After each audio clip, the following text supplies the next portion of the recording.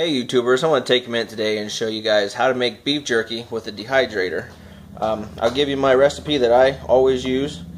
The recipe that I'm going to give you here is good for a pound. I'm going to do about 1 3/4 pounds worth of meat, so I'll be doubling this. So the first thing you're going to need is to mix in is the 4 tablespoons of soy sauce, 4 tablespoons of Worcestershire sauce, 1 tablespoon of the ketchup, 1/4 teaspoon of black pepper, 1/4 teaspoon garlic powder, 1/4 teaspoon of the onion salt, and 1/2 teaspoon of the salt. So you'll mix that all together, and it'll look like this when it's all done. You'll get a nice thick marinade here. And next thing, of course, you need is your meat. This here I'm using top round that I picked up the other day. The butcher can cut that thin for you, or if you have a sharp knife, you can come home and do it. But you don't want to cut it too thick. You use top round, or you can use sirloin tip, something along those lines. You want something real lean and not real fatty. The other thing you're going to need is a dehydrator. This one is a Walmart special. I picked it up for like 40 bucks.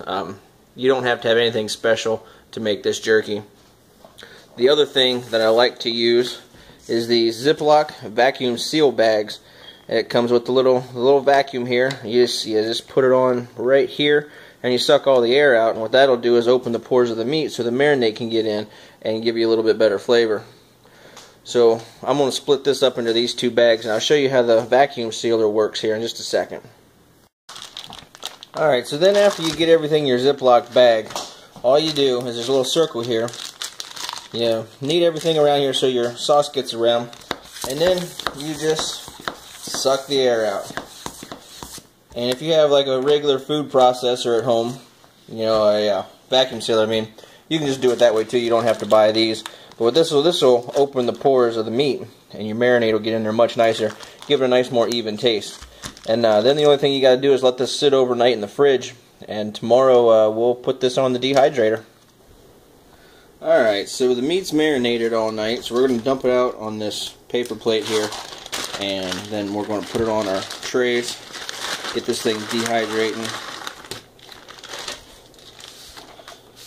So that's what it looks like after it's sat all night in the fridge with the vacuum. Now the way this works here, this only goes on one way, so you got to make sure when you load it, you got to put it on there the right way so it'll work. You just kind of want to lay it on there nice and flat, leave a little bit of space in between them, that way the air flows around everything.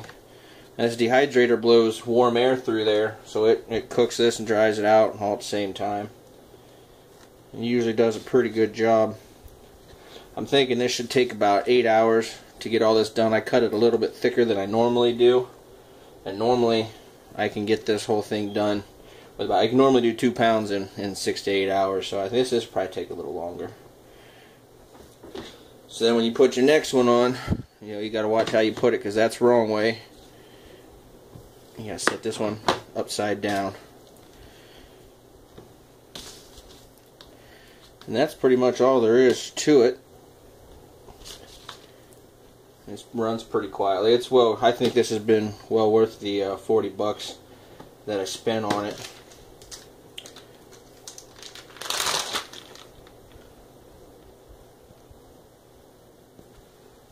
Alright, I had enough meat to do three layers. This particular Presto dehydrator comes with 4 of them, but I only need 3.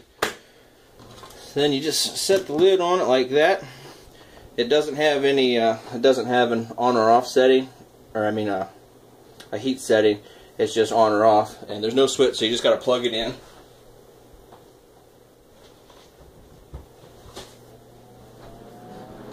And then it kicks on like that, and it'll run like that for a few hours and make the house smell like beef jerky. So when this is done, I'll show you guys what it looks like. Alright guys, we're back here. It's been about 6.5 hours, and it's all good to go now. But it took a little bit less time than I thought it was going to take, but that's okay. So as you see, it doesn't take much to make some beef jerky, just a little bit of time and a dehydrator. So that's how you do it. Hey, thanks for watching, guys.